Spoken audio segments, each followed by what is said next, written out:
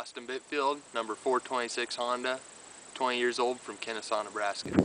I probably started riding around the age of 9 or 10, just riding a 110 Honda three-wheeler around the farm, and progressed. We moved up to riding our dad's utilities, and a bunch of buddies and I moved on from there, started riding sport four-wheelers, just regular trail riding. A couple of years ago we got into actual races, just racing non-sanctioned events locally.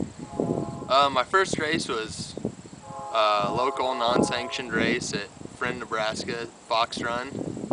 I ended up finishing 4th, I think, but it was a good experience and it really got me into the sport. I finished 2nd overall in points in our Heartland MX series this year. I'm pleased with that, and some friends and I want to hit bigger races. We want to hit a couple amateur nationals and maybe a few nationals for the 2010 season.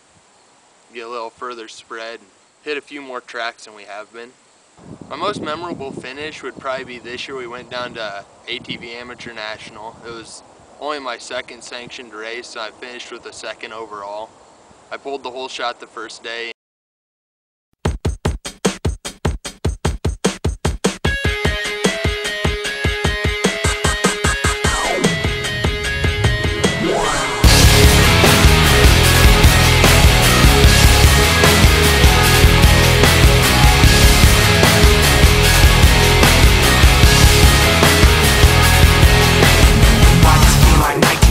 Something in here's not right today. Why am I so uptight today? Paranoia is all I got left. I don't know what stressed me first, how the pressure was fed, but I know just what it feels like to have a voice in the back of my head, like a face that I hold inside, face that awakes when I close my eyes, face that I watch every time I lie, face that laughs every time I fall. So I know that when it's time to sink or swim, the face inside is hearing me right underneath my skin. It's like a paranoid looking over my back. It's like a whirlwind inside of my head. It's like I can't stop what I'm hearing within. It's like the face inside is right beneath my skin. I know I've got a face in me, points out all my mistakes to me. You got a face on the inside too. Your paranoia is probably worse. I don't know what set me off first, but I know what I